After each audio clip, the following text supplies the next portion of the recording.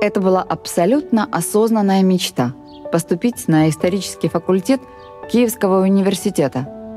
Задача предстояла сложная, но шутка ли? Конкурс. 14 человек на место. А у моих родителей ни связи, ни денег. Правда, школу я закончила с медалью, поэтому для поступления было достаточно выдержать всего один экзамен по украинскому языку и литературе.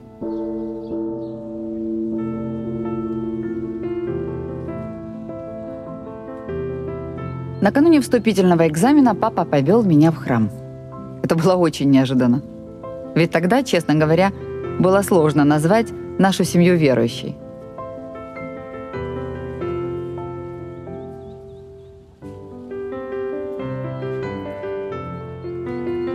Я хорошо помню то утро, когда мы пошли в церковь. Служба уже закончилась. Из распахнутых окон лился солнечный свет. Запах ладана смешивался с ароматами цветов во дворе. Папа сказал: «Поставь свечку возле образа Божьей Матери и попроси ее о помощи на экзамене».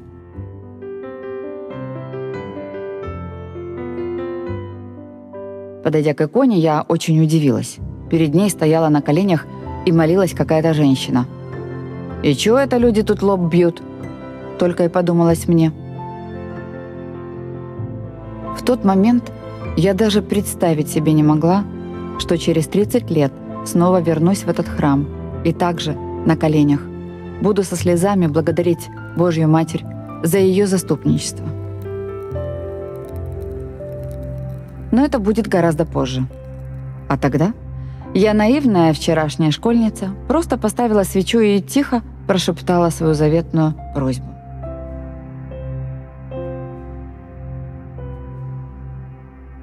Вернувшись домой, я очень скоро забыла о своем необычном духовном походе. Забралась на чердак, где сушился мой любимый белый налив. Нырнула в пахучее сено и продолжила готовиться к экзаменам. Задремала.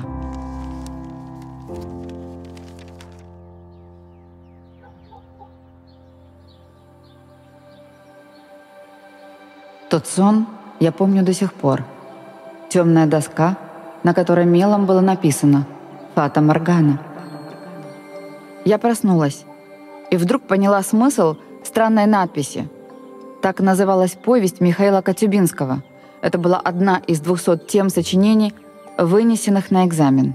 Я начала усиленно готовить эту тему. И вот наступил день экзамена. Помню, когда я вошла в аудиторию, казалось, сердце вот-вот выпрыгнет из груди. Всего нас было около 100 человек.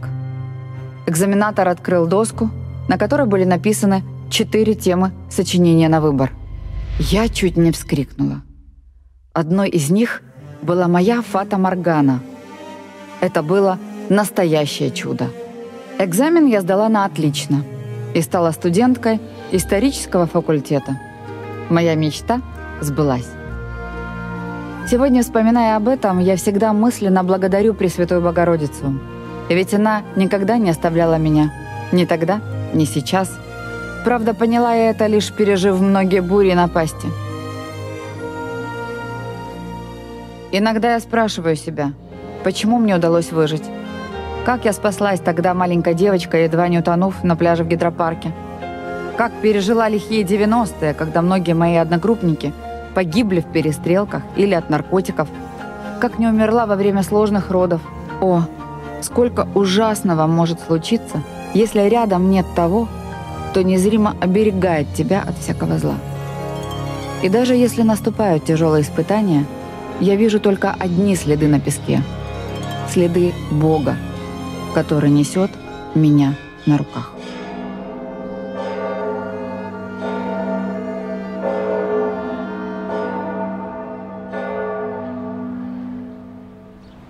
На самом деле, когда отец повел меня в храм перед экзаменом, Он, сам того не ведая, хотел научить меня просить.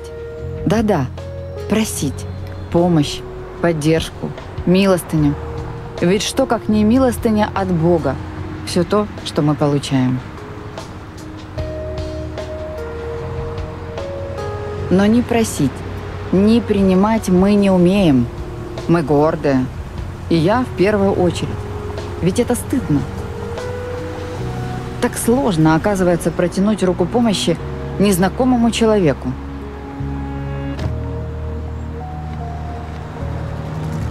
Господи, матушка, помогите, будьте ласковы. Ради Христа. Какой-то противный стыд появляется в душе, когда к тебе подходят в автомобильной пробке, клянчат на вокзале, в аэропорту, возле магазина или даже на церковном дворе. Почему мы боимся нищих? Боимся, что нас увидят с ними рядом? Что скажут другие о нашей помощи? Или нам просто страшно признаться, что мы так или иначе ставим себя на место этих людей и ужасаемся этому?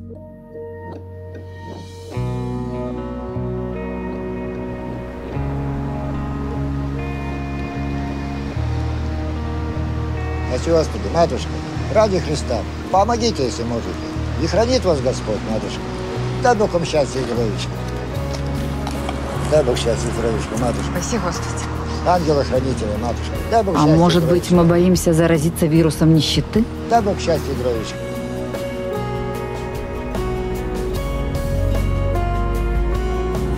Дай Бог счастья и здоровья, матушка. И храни вас Господь, ангела-хранителя. А может, нам просто стыдно за поступки поведения других людей?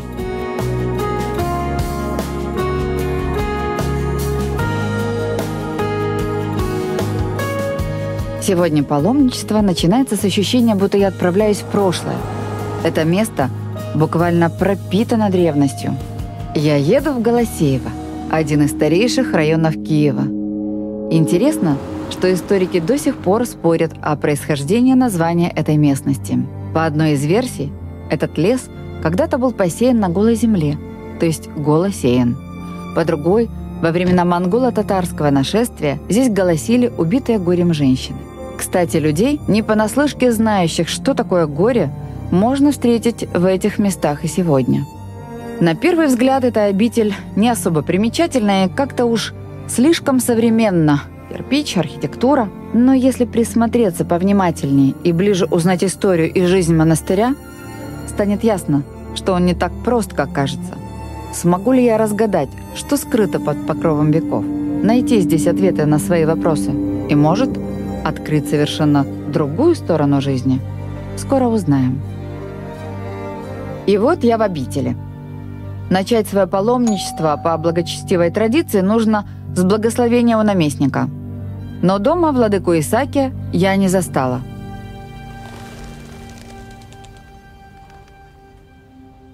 Розы. Какие благородные и прекрасные цветы. Сразу видно, сколько любви и заботы вкладывают в них здешние монахи. Невольно на ум пришло воспоминание о маленьком принце. Ведь он тоже заботился о своей розе. Экзюпери свидетельствует о самом главном – о бескорыстной любви, о готовности отдавать и ничего не ждать взамен. Это и есть суть самой милости.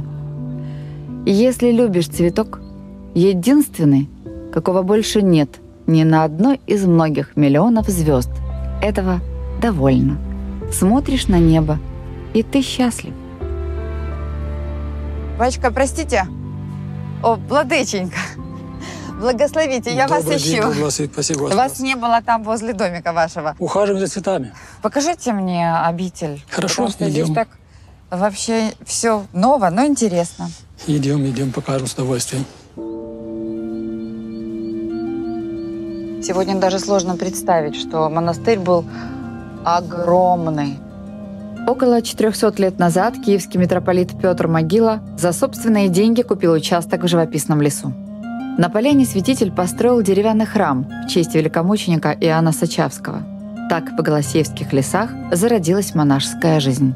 За 5 лет до Октябрьской революции на месте первого деревянного храма была выстроена каменная церковь. Ее осветили в честь иконы Божьей Матери «Живоносный источник».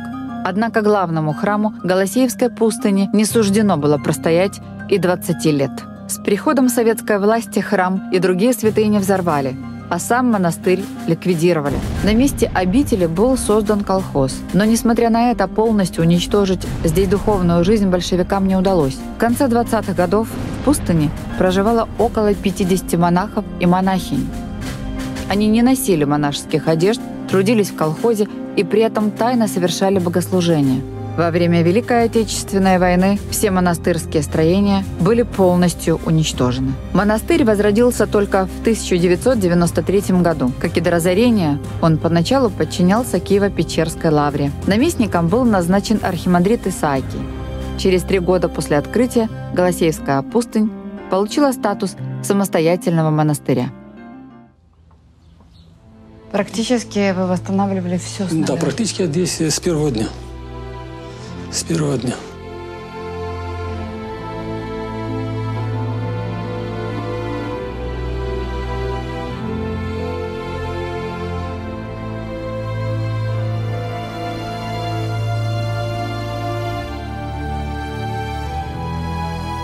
У вас много здесь святынь. Да, есть. В 1999 году обновились 3 иконы. Вот святитель Николай. Эта икона была темная-темная. И за несколько месяцев практически вот обновилась как новая.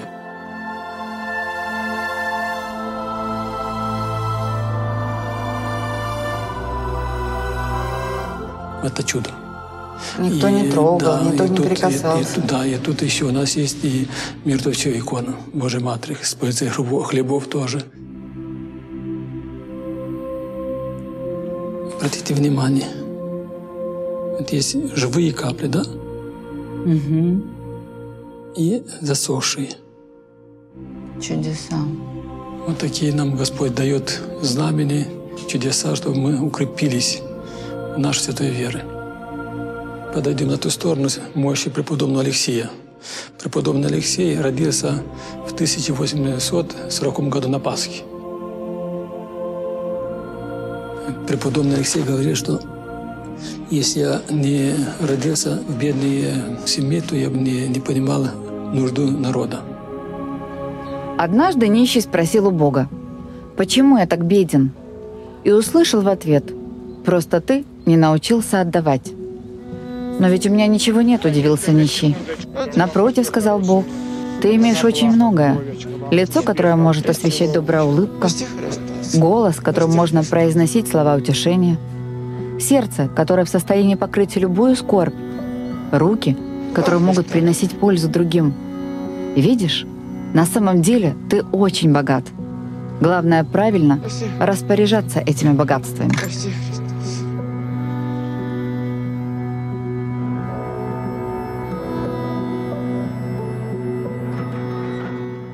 Проходи, пожалуйста.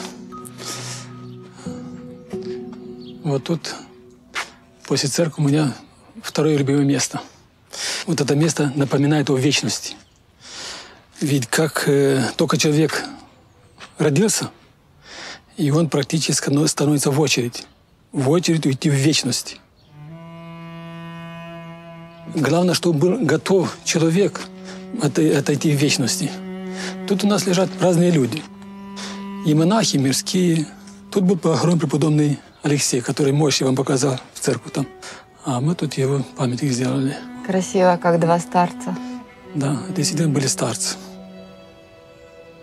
Сегодня на месте могилы преподобного Алексея Голосеевского памятник великим старцам нашего времени. Эти статуи из белого камня безмолвно хранят истории жизни святых праведников. В 1993 году иеромонаха Алексея Шепелева причислили к лику святых.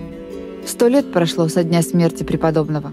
Похоронили батюшку Алексея за алтарной стеной на монашеском кладбище. А в Голосеевской пустыне преподобный Алексей Шепелев трудился 30 лет. Практически до последних дней жизни нес послушание духовника. До перевода в Голосеево преподобный трудился в Киево-Печерской лавре. Многие годы он был отцом и наставником для многочисленной лаврской братьи. Свой же монашеский постриг принял в 32 года. Для большинства людей праведный священник был примером для подражания, но нашлись и те, в чьих сердцах появилась злоба и зависть. Две женщины, ослепленные коварством, несколько лет своей жизни потратили на то, чтобы соблазнить, оклеветать и уничтожить доброе имя преподобного Алексея. Через обман, подкуп и интриги они добились перевода иеромонаха Алексея Шепелева из Киево-Печерской лавры в пустынь Голосеевскую. С 13-летнего возраста преподобный Алексей жил в Киево-Печерской лавре. Получил блестящее образование. Трудился в лаврской типографии. Кто видел светлое и ласковое лицо молодого послушника, тот вряд ли мог догадаться, что этот раб Божий родился калекой. С первых дней жизни преподобный Алексей Голосеевский имел физический изъян. Он был немым. Вначале эта немощь спасла от обязательной военной службы. Позже эта слабость привела в лавру за исцелением.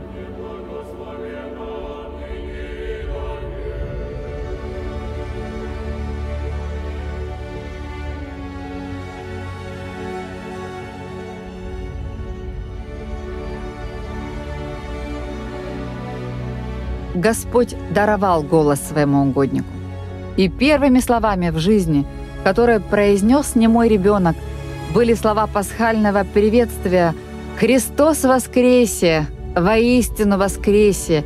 И ведь исцеление произошло в первый пасхальный день.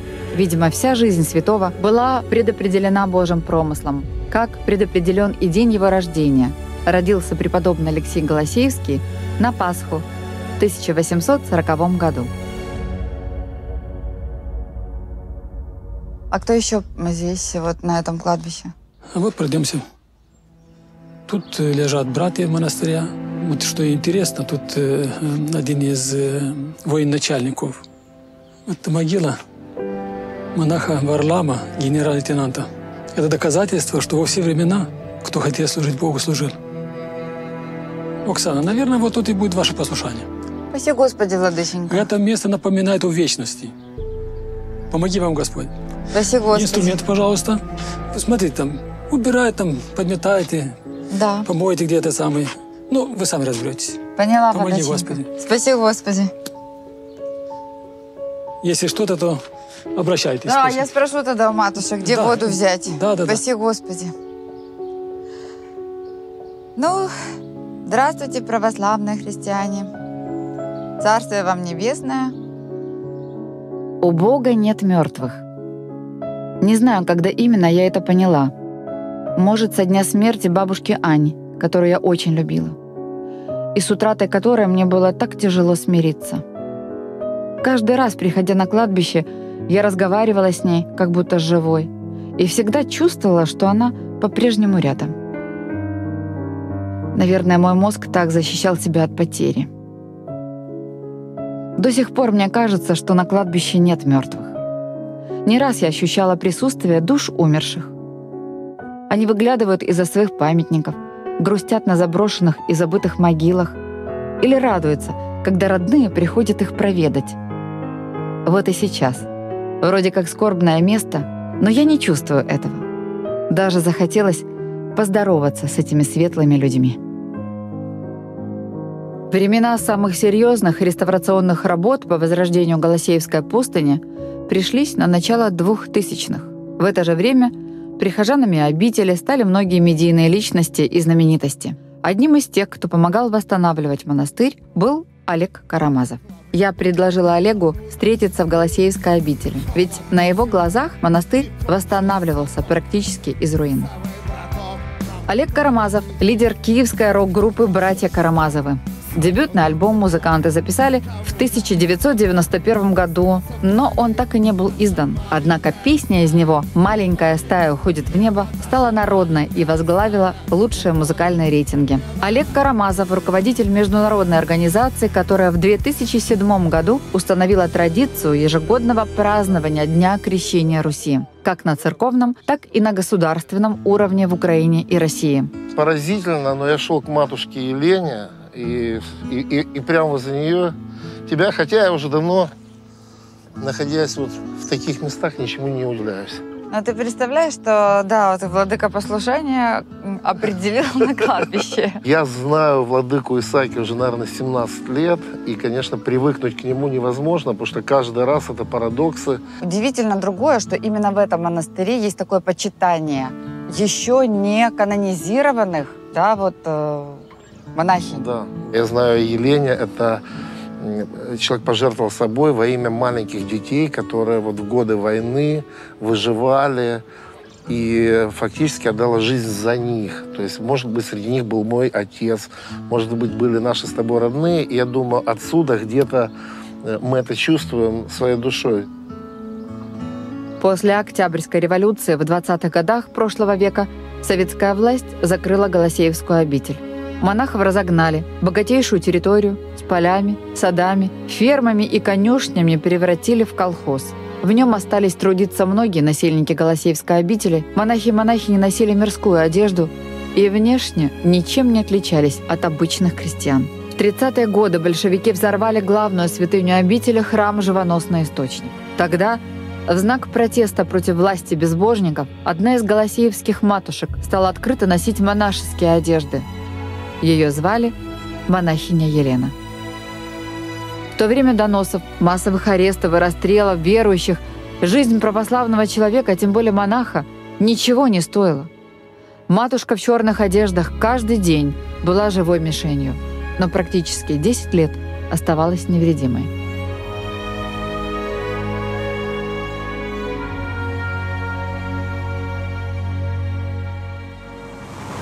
Ранним утром 22 июня 1941 года немецкие войска бомбили Киев. С началом Великой Отечественной войны через Голосеевскую пустынь пролегла вторая линия обороны города. Огороды и поля были сплошь усеяны минами. Начался голод. Живущие в колхозе матери не знали, чем кормить детей. Идти на заминированные поля не решался никто. Никто, кроме монахини Елены. Рискуя жизнью, она ежедневно собирала овощи и отдавала их голодающим.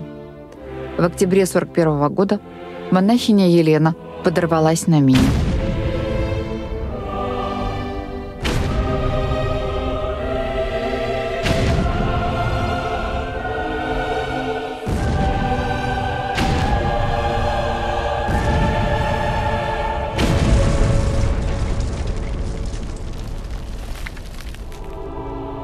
Похоронили матушку на Голосеевском монашеском кладбище, рядом с могилой ее любимого старца Алексея.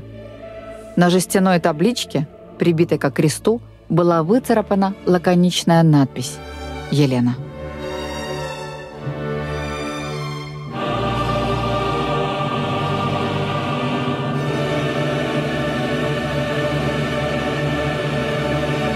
А вот твоя история какая была? Меня крестили буквально на 3-й или 4-й день. Мама и папа, молодые комсомольцы, в те времена все-таки отнесли меня прямо с роддома в Свято-Троицкий собор Днепропетровска, где меня и крестили. Недавно я был в гостях у владыки Иринея, мне показал чашу. Где тебя крестили? Да, эта чаша с 50-х стоит, мы ее не меняли, говорит. И я вот человек спокойный, вдруг у меня вот просто, как иногда в смешных фильмах, когда у клоуна вот так слезы. Вот брызжут слезы, да, они меня вот там, я, наверное, налил их пол этой чаши. Невероятный был какой-то вот просто вот совершенно какое-то состояние неведомое, да, там. Вот, ну а дальше рок-н-ролл, дальше скукотища после стадионных концертов и наблюдение березок, которые в окне поезда, и о том, что ничего интересного больше в твоей жизни не произойдет. У тебя тоже такие мысли были? Конечно, у меня была полная апатия. Знаешь, у меня такое, да? Все хорошо уже было. Да. Да. Наверное, от той пустоты, которая уже в душе, с одной стороны, ты благополучный человек, тебя любят другие люди, у тебя семья, у тебя все хорошо, дети, деньги. На слава, слава, да, тебе там... Я вдруг понял, что мне совершенно неинтересно жить, и нет смысла, и не хочется. Я позвонил своему другу-бизнесмену, говорю: Володь, я еду в Киев, там, пусть меня встретят, и там, заедем ко мне, выпьем виски. И вдруг, это был в то время очень большой человек в Киеве, вдруг прозвучал ответ о том, что: Олеж, не могу, я в монастыре таскаю доски, ногу пробил, кстати, гвоздем. Я говорю, каким гвоздем, Володя, меньше... Какие доски, какой монастырь? И меньше 8 охранников никогда не было в жизни, сколько я его знал. Поэтому я был поражен, что здесь, в Голосеево. И меня это так удивило. И не понимая, зачем я это сказал, я вдруг спросил, а можно туда к вам? И я сел в машину, приехал сюда. И это была вот Страстная Седмица. И первая моя неделя в жизни, когда я прожил по распорядку монастыря с новыми людьми. И Страстная Седмица в монастыре – это службы по 5-6 часов утром и вечером. Днем какие-то труды, вот как вы сейчас, дорогая моя сестра, трудитесь. Здесь стояла только, по-моему, половинка вот с этих стен. Мы тягали кирпичи, доски, прыгали, забивали гвозди, мешали этот раствор бетонный вручную. И по 6 часов молиться для меня это было очень такое... Скажи, а не было сначала вот такого ощущения, что эти длинные, какие-то бессмысленные, непонятные молитвы, зачем вот это столько? Они же поначалу очень страшат людей. Ну, с того дня прошло 17 лет, по-моему, как я здесь очутился, и я тебе признаюсь, у меня и до сих пор эти мысли приходят.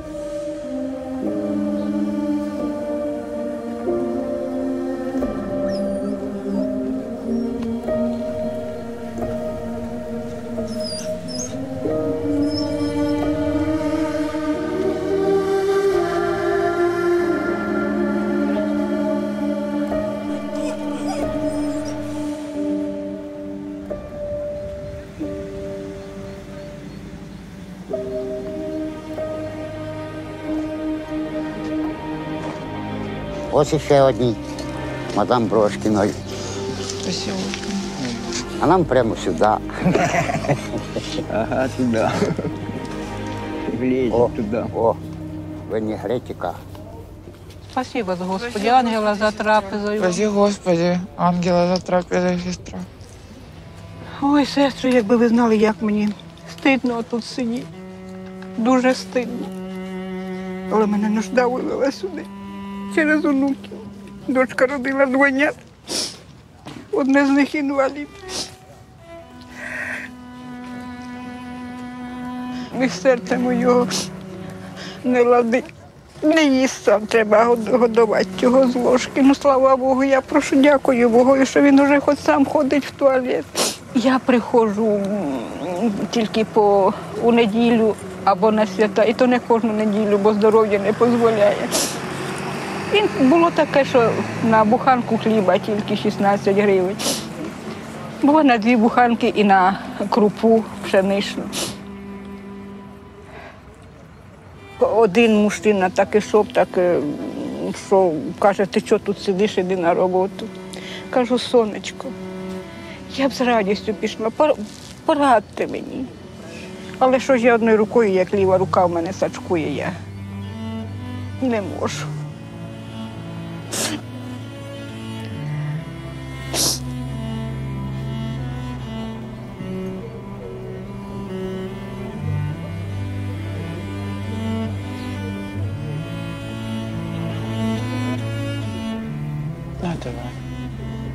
Дякую вам, сестра. Вам люди дали, а ви мені даєте. Вам більше треба.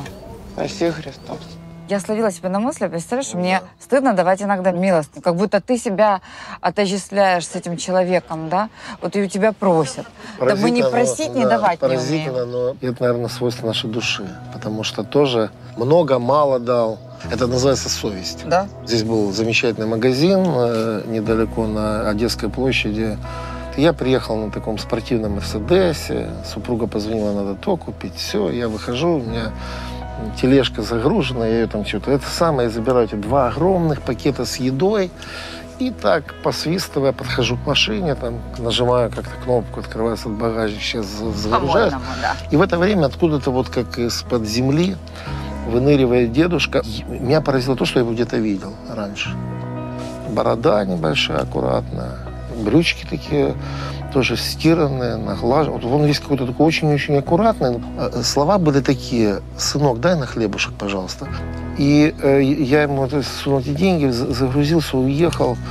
Я забыл про этого дедушку. И я сидел дома, отдыхал, листал книжку, и мне попался один из портретов Николая Чудотворца. И я Я понимаю, что с меня сейчас будут смеяться многие наши зрители. Вот. Ты его узнал? По крайней мере, я не могу сказать, что был Николай Чудотворец, но то, что это был человек очень похож на того святого, которого мы видим по иконам. Вот точно это вот один в один был этот человек.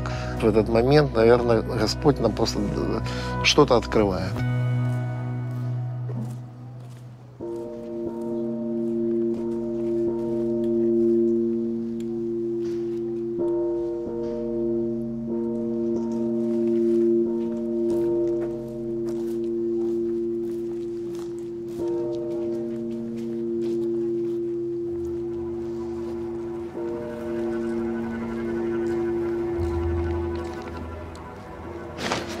Пошла вон. Вон пошла. Спаси Христос. Спаси, Господи.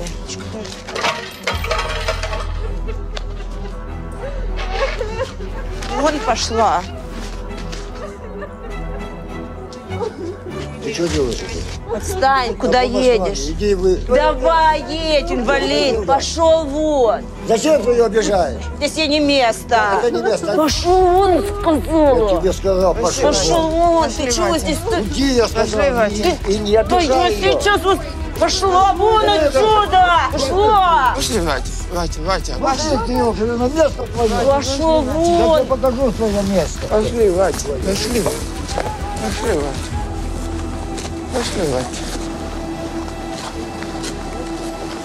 Давай, присядем здесь.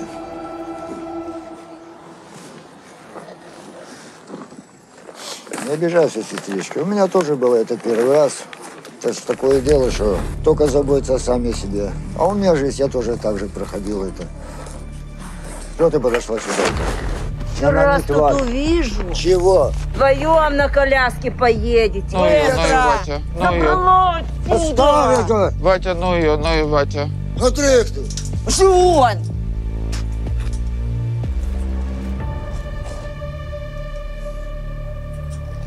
Церковь это для всех. Кому дадут, кому не дадут.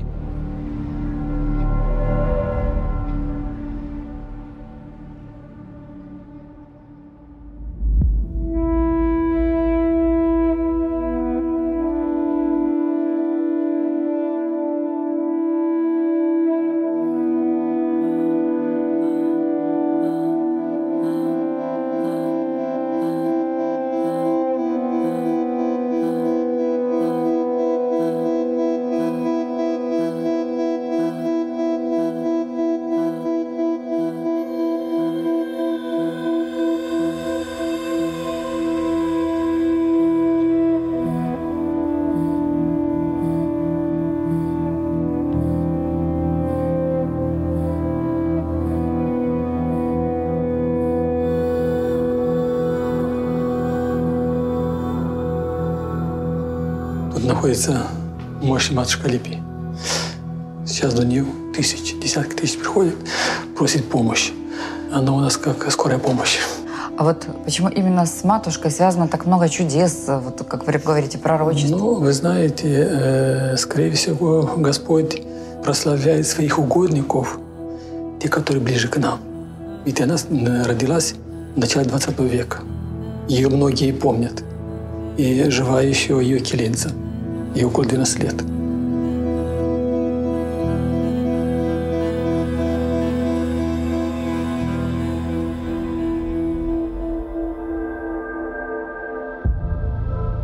Свой путь странствования Агафья Авдеева, так звали монахиню Алипию в миру, начала еще в детстве.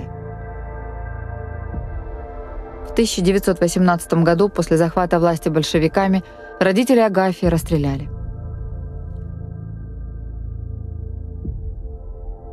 Оставшись сиротой, девочка начала скитаться. Но вскоре оказалась в камере смертников. Там, по ее словам, ей суждено было провести почти 10 лет. А матушка мне рассказывала. Скрипнули двери, открылись двери, и зашел этот апостол Петр, і за неї за руку, і вивів неї на чорний ход, і вона вийшла, і таким путем матушка залишилася жива.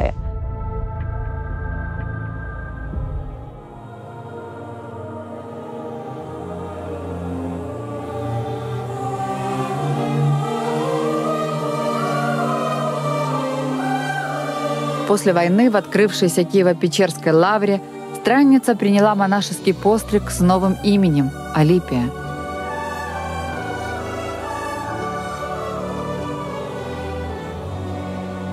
Несколько лет жила в дупле старого дерева недалеко от монастыря.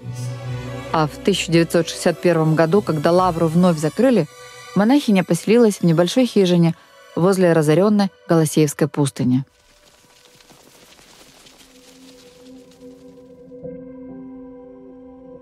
В хаті в неї була простота. Просто кровать там стояла, тумбочка, ікони, угол святий. Ну, людей нас поміщалося, коли 20, коли 30. Ставили 2 табуреточки і ставили там, що вже мамочка, що ми приготовляли, людей кормили, помолимося, покормимося.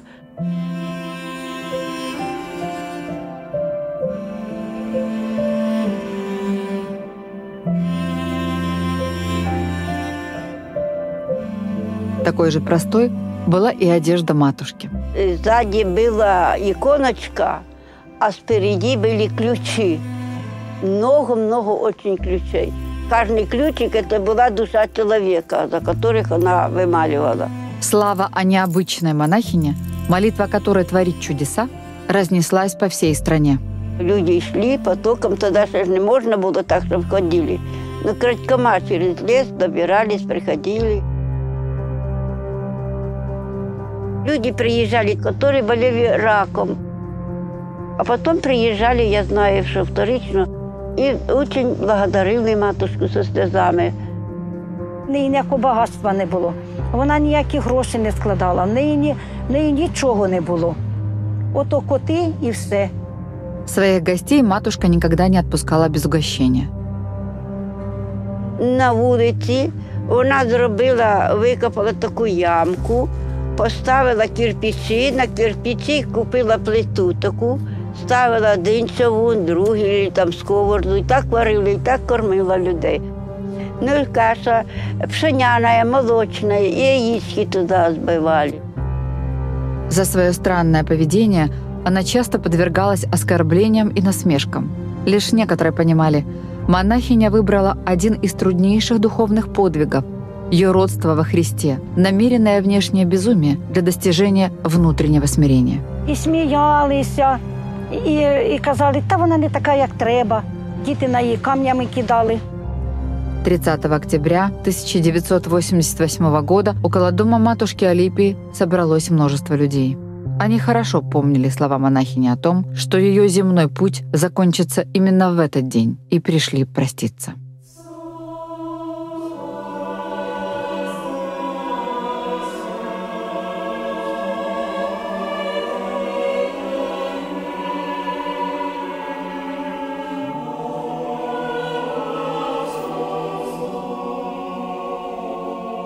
Снег пошел, солнце, а снег появился. А мамочка сказала, я уйду тогда, когда снег пойдет.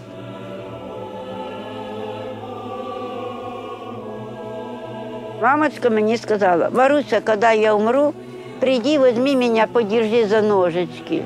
И я через порог и сразу память пришла меня. Я сейчас споткнулась, упала и схватила за эти ножички.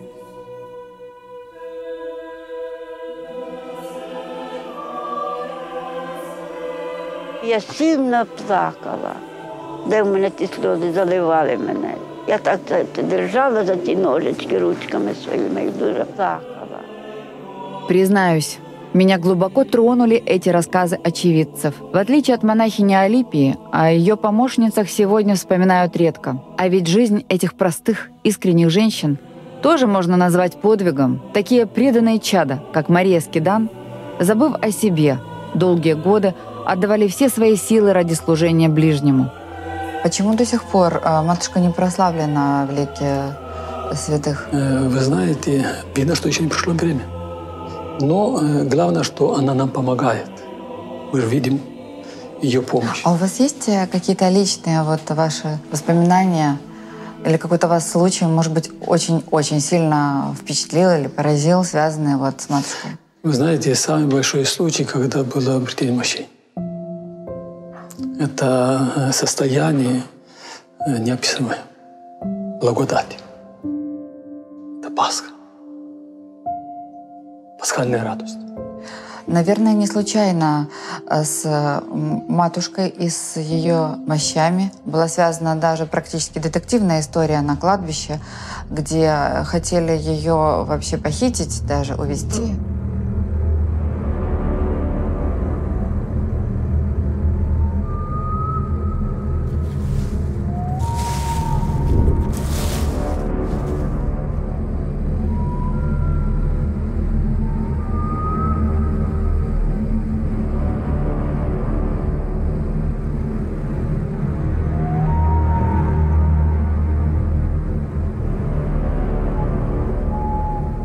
«Костям моим покоя не дадут». Это пророчество блаженной Алипии сбылось в 2005 году. Тем поздним октябрьским вечером последние посетители лесного кладбища уже скрылись за воротами.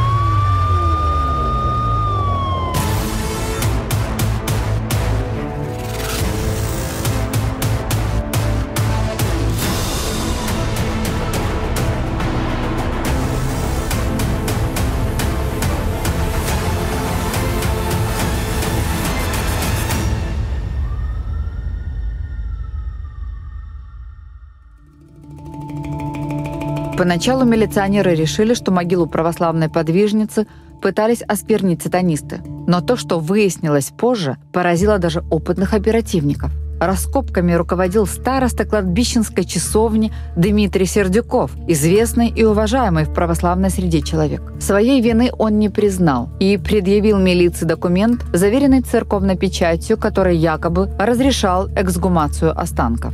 Но этот документ, со слов милиции, оказался фальшивым. Также при обыске у задержанного изъяли крупную сумму в валюте. Ходили слухи, что за останки Алипии ему предлагали большие деньги с границей.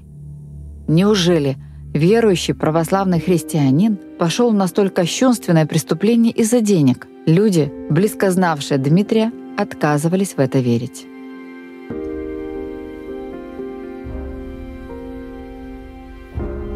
Дмитрию Сердюкову удалось избежать тюрьмы. Суд приговорил его к 1 году условно, а весть о попытке похищения останков монахини Алипии мигом разнеслась среди верующих. К ее могиле потянулись десятки тысяч паломников со всего мира. В 2006 году блаженнейший митрополит Киевский и всея Украины Владимир благословил перенести останки матушки Алипии в Голосеевский монастырь.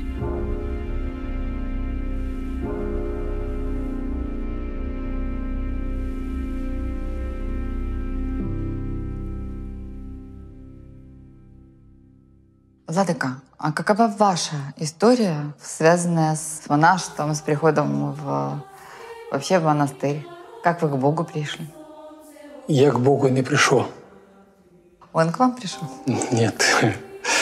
Я родился в верующей семье, не родился очень верующий, поэтому я практически с рождения, с крещения в церковь. Я молился, чтобы Господь направил как Ему угодно. Когда я пришел сюда, первый день послушания, посмотрел на всю эту разруху, я не сказал: «Господи, помоги». Я сказал: «Господи, помилуй». Вот эти два слова «Господи, помилуй» очень ценны, эти два слова. И Господь помилуй, помог.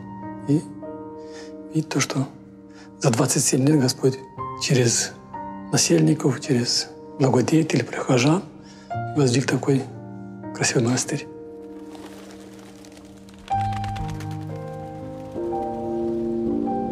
И прости их, Юки. Они не соображают, что они говорят и что они делают. Прости их. Да, Господь простит. Перед Богом будут они сами отвечать. Но не мы будем отвечать, они ответят перед Господом. Может, Здесь надо не просить надо. как-то, Ватя, как-то по-другому. Правильно. Если бы ты была почище одета, не в таком виде, Такое же, говорит, конечно. Люди же смотрят же по одежке. А люди так живут хорошо и не делятся. Не делятся, бо жадные.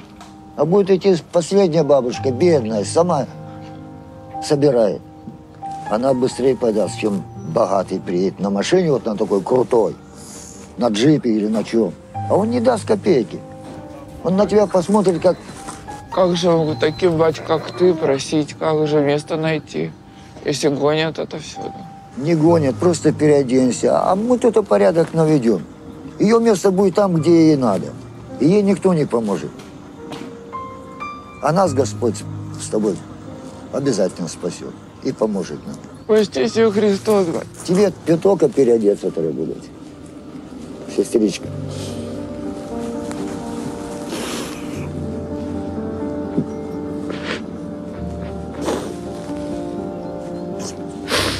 Все, успокойся, будь ласка. Успокойся. Успокойся, сестра. Будь туда. Не бери ты о себе вот так в голову. Жалься сама над собой. Просто переодеться. Все, а на них не обращай внимания. Ты меня понял?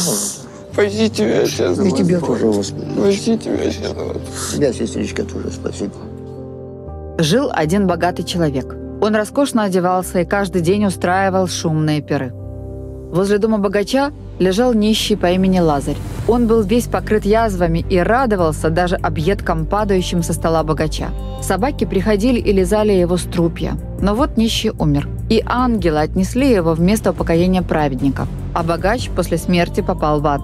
Однажды богач, испытывая страшные мучения, поднял глаза и увидел вдали пророка Авраама и Лазаря. Грешник просил праотца облегчить его мучения, хотя бы смоченным пальцем охладить губы и язык. «Между нами огромная пропасть», — ответил Авраам. «К тому же все доброе ты уже получил в земной жизни и здесь вынужден страдать». А Лазарь, который страдал на земле, после смерти обрел утешение. Смысл этой притчи открылся мне совсем недавно. Оказалось, что после смерти Лазарь попал в рай лишь за то, что смиренно принимал все испытания без ропота. Богач угодил в ад, потому что был горд и не знал милосердия. Ведь когда гордыня пускает корни в нашем сердце, в нем может не остаться пригодной почвы для ростков сострадания и любви. Подай Христа ради, сестра. Храните, Господь, ангела-хранителя. Я много раз представляла себе, какой ужасной была жизнь Лазаря. Голодный, грязный, всеми брошенный человек под забором. Он ничего не просил и ни на что не роптал. Мимо него каждый день проходили жители этого богатого дома, но никому из них даже в голову не пришло помочь страдальцу. Им было не до этого. Ну подумаешь, какой-то нищий оборванец. В сердцах этих людей не нашлось места милосердию. А что означает быть милосердным? Накормить голодных щенков во дворе? Уступить бабушке место в транспорте? Или купить пирожок нищему у метро? А если нет возможности помочь? Или если стыдно? Признаюсь, это жгучее чувство иногда появляется у меня возле грязных, больных, завошенных людей, особенно если они еще о чем-то просят. Мне кажется, я испытываю по отношению к ним так называемый испанский стыд, как будто мне неловко за поведение этих людей, будто я сама мысленно становлюсь попрошайкой. Милостыня — это не только деньги, это прежде всего любовь и поступки. В начале 2000-х в Запорожье провели сенсационную операцию. Местные хирурги одними из первых в Украине успешно пересадили 2 пациентам донорские почки. Спасти больных согласилась совершенно посторонняя семья Ткачук. Супруги разрешили врачам использовать для пересадки органы своего сына, погибшего накануне. Пациенты выжили, но родителей знакомые осудили. Я договорилась о встрече с мамой погибшего парня, Анной Ткачук, которая осмелилась на столь неоднозначный, но милосердный поступок. А почему умер сын? Сосед попросил его отвезти на мотоцикле в соседнее село на день рождения. Ему было 16,5 лет. Он не пил, не курил, ничего. Нормальный ребенок был. Еще мне говорит: мам, я тебе привезу торта с дня рождения. скользко было, уже 4 градуса мороза, я сейчас помню было. И мотоцикл, парень сидел впереди и выпрыгнул с руля, а Андрей схватился и вместе с мотоциклом ушел в тот канализационный отстойник. Вот, достали его, 10 дней пролежал в реанимации, и мне просто пришли, сказали, что он не жилец, нужно, можно спасти 2 людей, которые будут жить дальше. Надо было отдать почки. Я поехала домой, спросила у мужа, а муж говорит, раз не будет наш сын жить, пусть живут, говорит, 2 человека, которые будут жить дальше. Знаете, Анечка, но это тоже выглядит, я не знаю, как милостыня уже другим людям от вашего сына. Может быть. Вы знаете, я не знаю, как я это делала. У меня ни рук, ни ног нет. Я, получается, как убивала своего сына. Если я дам добро, я убью своего ребенка. Вы знаете, долго было у меня такое. И, может, даже мысли сейчас такие были, что, может, если бы я не дала разрешения, может, он живой был. Но ни в коем разе я не жалею, что так получилось, что мы разрешение дали на забор урана. А как отреагировали родственники ваши, знакомые, друзья? Некоторые говорят, зачем ты это делаешь? Ты же понимаешь, ты туда не принимают без части тела. Я говорю, вообще-то туда идет душа. А тело – это тлен. И все. Ну что, если тут закрыто, Анечка, давайте отслужим панихиду в Лавре. Давайте, Поехали. Я буду очень рада. Батюшка, я сегодня познакомилась с одной женщиной, Анной. Она была одна из первых, кто в Украине отдал органы своего сына. Он посмертно стал донором. Она поделилась своими мучительными переживаниями, что как ее сын без органов в Царстве Небесном, что мы могли бы ей сказать? Давным-давно уже церковью изложено понимание учения о донорстве, оно содержится в социальной концепции Русской Православной Церкви. То если донорство происходит не на какой-то коммерческой основе и добровольно, не насильно, то это только хорошее дело, потому что мы знаем слова из Священного Писания о том, что кто душу свою положит за други свои, за ближних своих, тот сам и проявляет высокую степень любви по отношению к другому человеку. Я ее привезла с собой, она ждет. Мы могли бы отслужить такую небольшую панихиду, чтобы помянуть ее сына, усопшего? Конечно, обязательно. Давайте помолимся. Да, спасибо, Господи. Благословен Бог наш, всегда, ныне и присно, и во веки веков. Аминь. Святый Боже, святый крепкий, ты бессмертный, помилуй нас. Святый Боже, святый крепкий, ты бессмертный. В переводе с древнегреческого «панихида» означает «ночные службы». Их еще в первые века совершали ранние христиане. Ночными молитвами они сопровождали похороны мучеников, пострадавших за Христа. Сегодня панихидой мы называем особое богослужение, во время которого молимся об умерших и просим у Бога прощения их грехов. Обычно панихиду священник служит в храме или на кладбище. Эта служба имеет очень глубокий духовный смысл. По учению Церкви, когда человек умирает, его душа теряет возможность каяться в своих грехах, но может быть помилована Богом по молитвам живых. Именно поэтому молитва — самое важное, что мы можем сделать для тех, кто отошел в мир иной. Панихиду можно заказать в каждом православном храме. Для этого нужно подать записку с именем умершего человека. Важно, чтобы он был крещен. По благочестивой традиции на панихидный стол обычно кладут принесенные продукты: вино, растительное масло, муку, хлеб и конфеты.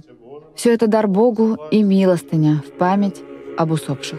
После общей молитвы эти продукты раздадут нищим, и служители храма будут использовать их во время следующих богослужений. Во блаженном успении вечный покой подашь, Господи, души усопшего раба Твоего, преснопоминаемого Андрея, и сотвори ему вечную память, вечная память. Душа его во благих водворится, и память его в род и в род.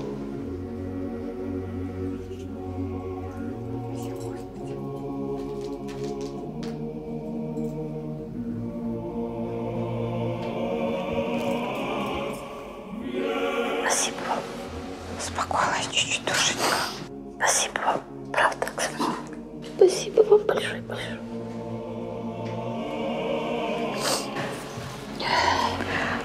Я думаю, что люди просто забывают, что это тоже милостыня, когда можно помолиться, и это может быть даже больше, чем все деньги, которые ты можешь отдать. Да, это да. Есть небольшая притча о поминовении душ усопших.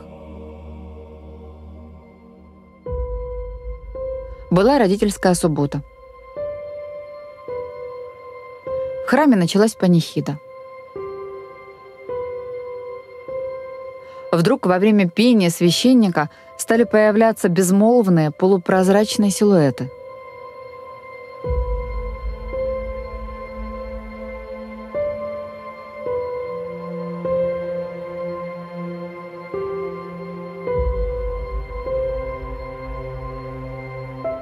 Они проникали внутрь храма и останавливались невдалеке от молящихся, словно некая сила не давала им приблизиться. Император в богатых одеждах, простой чернорабочий, бравый солдат и множество других бесплотных духов.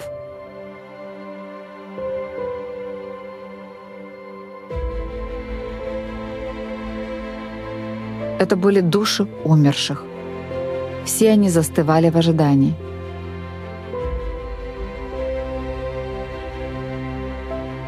Священник начал читать записки с именами умерших. Услышав свои имена, духи внезапно озарялись ярким, неземным светом.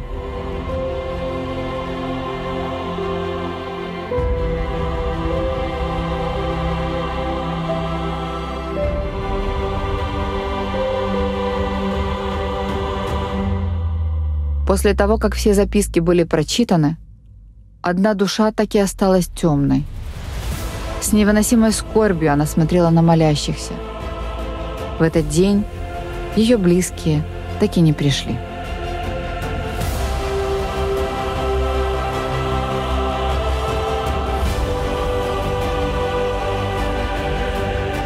Никто не должен жить на улице.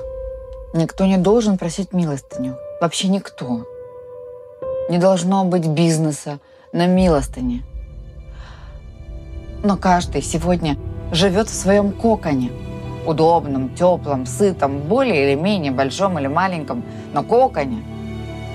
Но если гусеница не будет мечтать и пытаться выйти наружу, она никогда не станет бабочкой, никогда не сможет взлететь. Господь говорит, а может быть, в лице вот этой нищей или этого нищего ты даешь милостыню мне? Как много благородства я увидела сегодня в этом инвалиде, бездомном. Он был готов броситься, защищать свою сестру. Он бросился ее защищать, а я отдернула руку, потому что мне было неприятно, что он до меня дотронулся, когда я подавала ему милостыню. Кто благороднее? Он. Несомненно, он.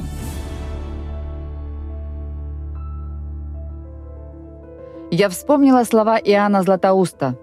«Милостыня имеет такую же силу, как и святое крещение». То есть, стыдясь сотворить милостыню, мы лишаемся возможности оставаться детьми Христа. Что кроется за этим стыдом? Разве можно дать ответ, пока ты сам не окажешься в лохмотьях с протянутой рукой? В моменты тяжелых раздумий я всегда отправляюсь к своему духовному отцу. Вот и сейчас. Я спешу к духовнику за советом.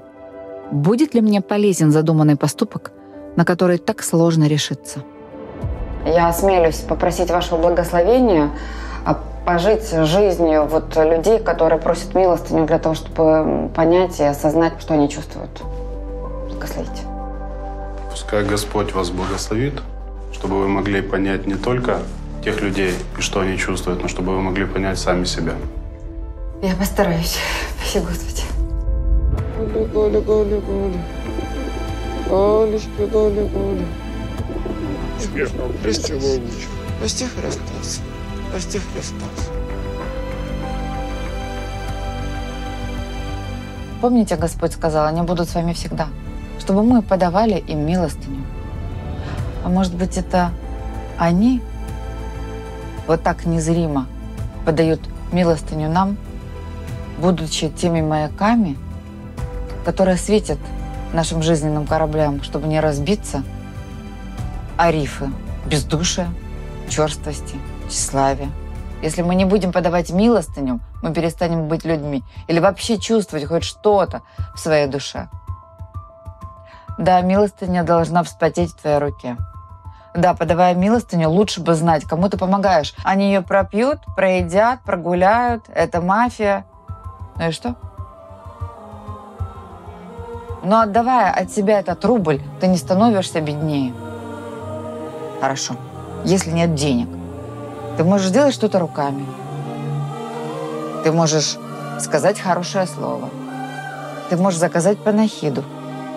Ты можешь помолиться. Или ты можешь просто сказать: «Спасибо тебе, брат или сестра. Спасибо тебе, человек, что ты не оставил меня, не прошел мимо».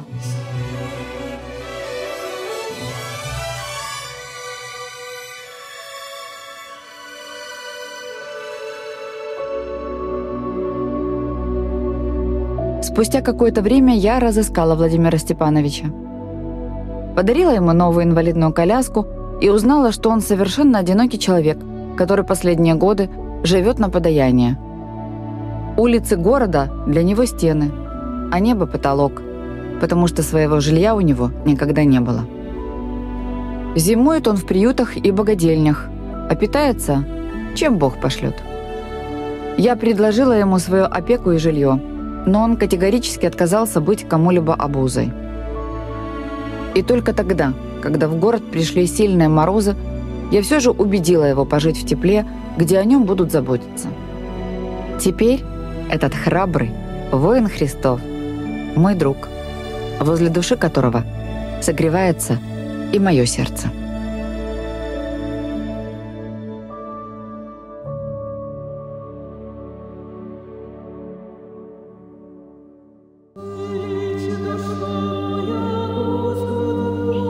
Многим людям непонятно, что такое страшно. Батюшки приходили в исповеди, руки тряслись. В страшном сне никому не могло присниться, что такое может быть. Грады — это 40 снарядов в одно место. Потом перезаряжаются и еще. Спрашивала: сынок, есть верующие ребята среди вас? А он говорит: мама, там неверующих нет. К нам пришли те, кому некуда и не за что было идти. Бог — это любовь, а у любви нету страха. Я не смогу никогда даже приблизительно понять всю ту боль, которая есть у тебя. Лучше не понимай меня, послушай, выйдешь с поезда и забудь.